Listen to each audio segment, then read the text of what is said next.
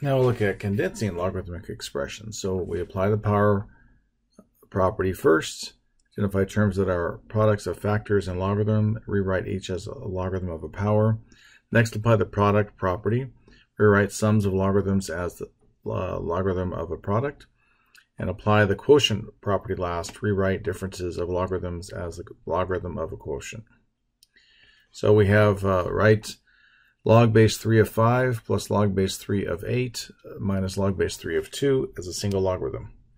Well, these are added, so it would be log base 3 of 5 times 8 minus log base 3 of 2.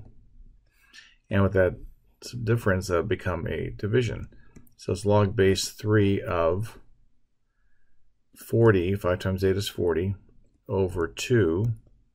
So that equals 40.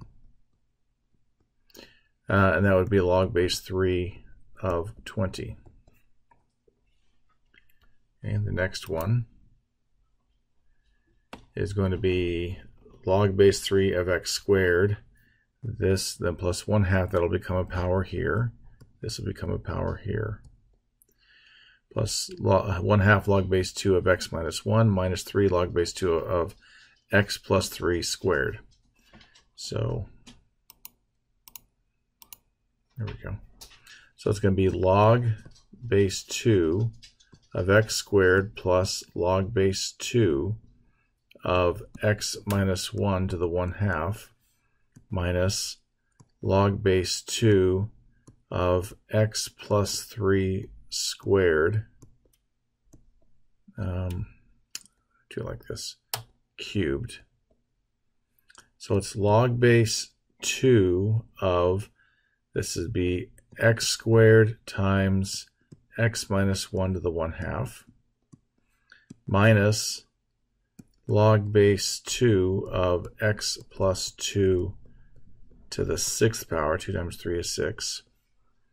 Now we can write this as a single log base 2 of x squared times x minus 1 to the 1/2 over x plus 2 to the 6th. Okay, that's it for that. And the next one is going to be rewrite 2 times log x minus 4 times log of x plus 5 plus 1/2 times log of 3x plus 5 as a single log. So this becomes a power. This becomes a power. This becomes a power. So we end up with log of x squared minus log of x plus 5 to the 4th plus log of 3x plus 5 to the 1 over x. So, I mean, at this point, we could write this as a single log. The ones that are plus are going to go on top, and the minus one will go down below.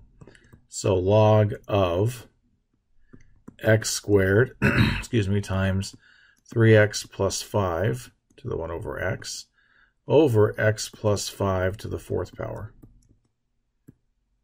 And that's it.